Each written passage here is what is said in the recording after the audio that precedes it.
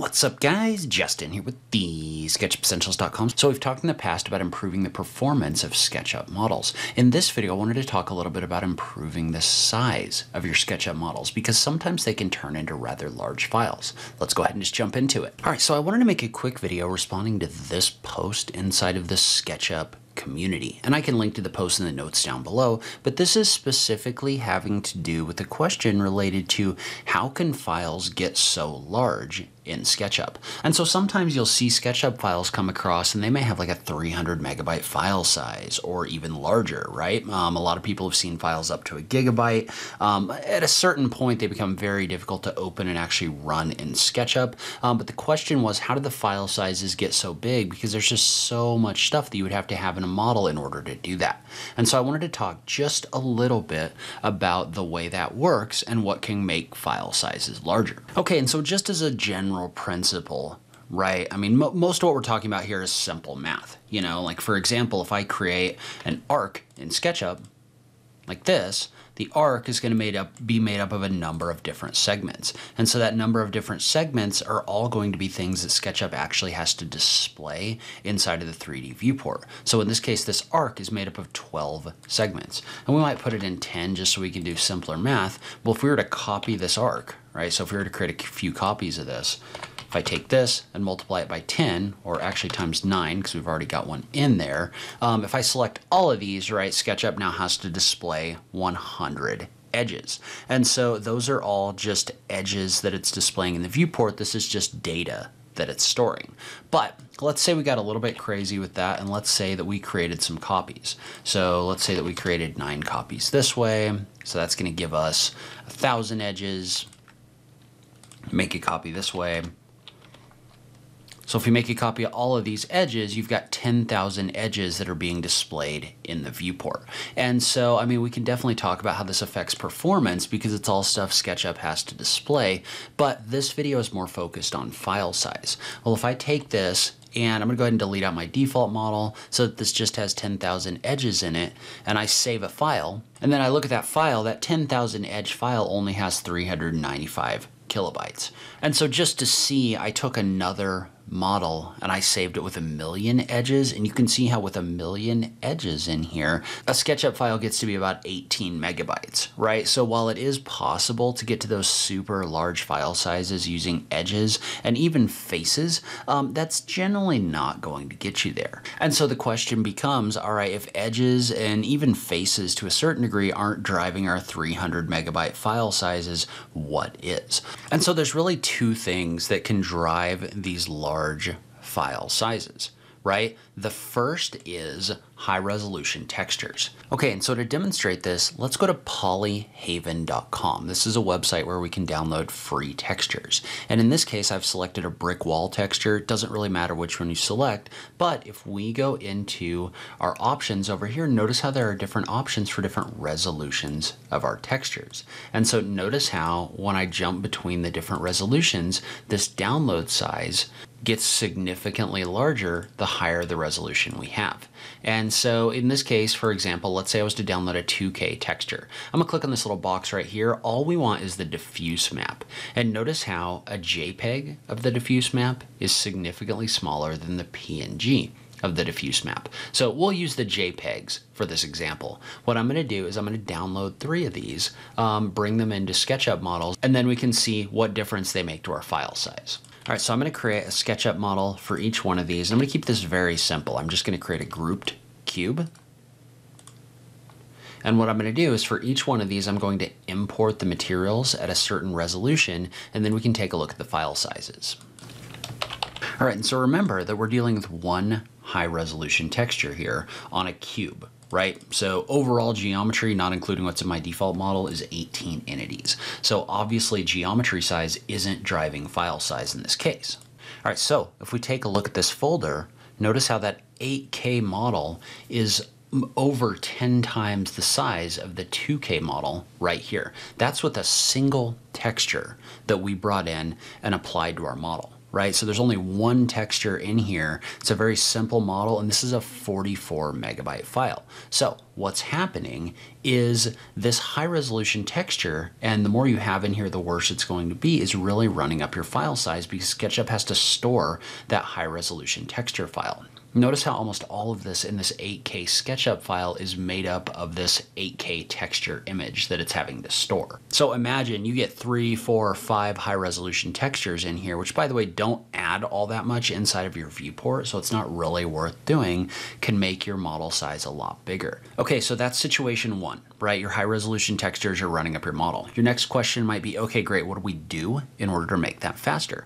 Well, there's a great extension in the extension warehouse that you can use in order to reduce texture sizes. So if I go into my extension warehouse right here and I look for material resizer, this is an extension from SketchUp, which by the way still isn't marked as compatible with this version, but as far as I know it works with this version. But basically what it does when we install this is it's going to look at all of the textures in your model when you run it. So if we go to extensions, material resizer, it's going to find all of those textures, which in this case I only have the one, and it's going to allow you to resize them. So if I was to take this, and let's say that I wanted this to be maybe not 512, maybe like 1024.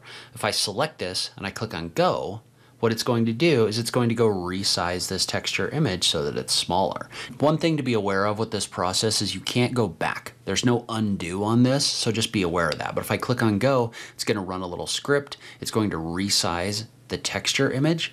And so notice what that did is that resized this texture image. So it's a little bit lower resolution than it was. And you will notice that in your viewport if you had ultra high resolution textures. But if I save this as resized, notice how my 8K was a 44 megabyte file, but my resized is significantly smaller because that texture image size got resized. So high resolution textures, #1 biggest offender for large files. Okay, so this feeds into the second reason your SketchUp models can get really big, and that can be non-purged objects inside your model. So let's say, for example, that we were to go up into the window, model info, and look at the statistics of this model. We want to make sure we've checked the box for nested components, right? But if you look at this right now, this is going to list all of the data that's living in this particular model, right? So this is a model file that has almost 20,000 edges, almost 10,000, a little more than 10,000 faces.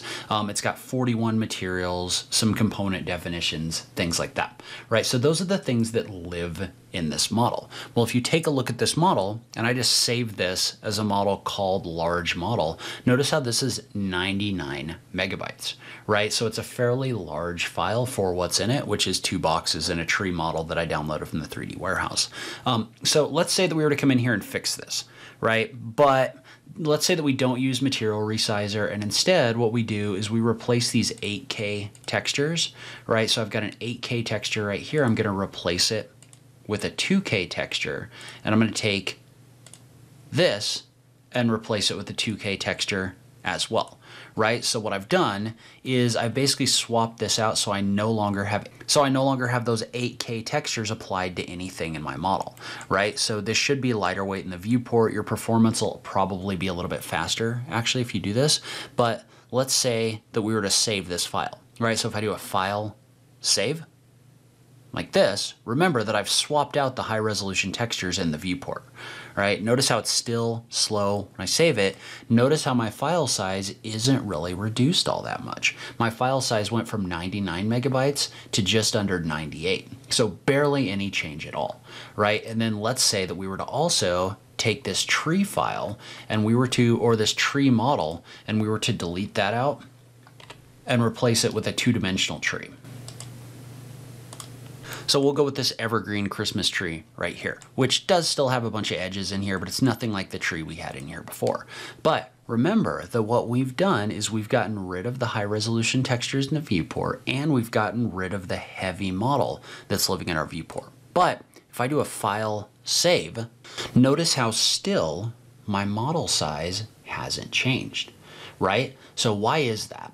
The reason why is because even though we've gotten rid of those in the viewport, SketchUp is still keeping them inside of its component section as well as its material section so you can reference them again, right? We've created this 8K texture for our brick and our concrete. It's still living there waiting for you to actually use it, but it's not applied to anything in your model. So it's sitting there running up your model size in the background without you actually using it. Same with if we go into our in model section right here and look at the component detail of all the things that are contained inside of this model, notice how that tree, which is a 10 megabyte file, is still sitting in my components section so that I can quickly place that inside of my 3D workspace, right? So if I click, the tree has kind of a weird placement point, but it gets brought into my model. So what that means is we have a SketchUp file that's effectively empty, or empty from a size standpoint, that's still 100 megabytes, even though there's nothing in it.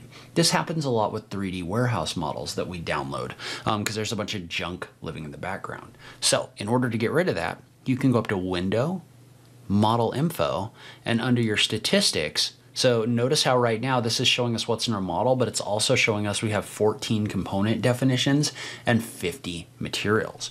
Well, if you click on this option for Purge Unused, what that's going to do is that's going to go out and delete out all of those component definitions and materials that aren't being used for anything actively in our model.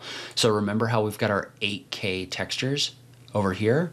Well, they're not being used for anything, but they are still in our model. Now, if we click on the button for Purge Unused, though, what that's going to do is that's going to go through and it's going to get rid of everything that isn't being used in our model. So if you look in our materials, now my 8K textures are no longer in here, and those component definitions that were in here that this was saving are no longer in here as well. So now if I take this and I save it as large model purged, notice how our file size went from 100 megabytes down to 6 megabytes right here. So massive difference in our file size because we went through and we purged unused. Leave a comment below. Let me know if you have any questions about anything we talked about. I'll also link to my ultimate guide on improving performance in SketchUp for improving how fast things are done in the viewport. As always, thank you so much for taking the time to watch this, and I'll catch you in the next video. Thanks, guys.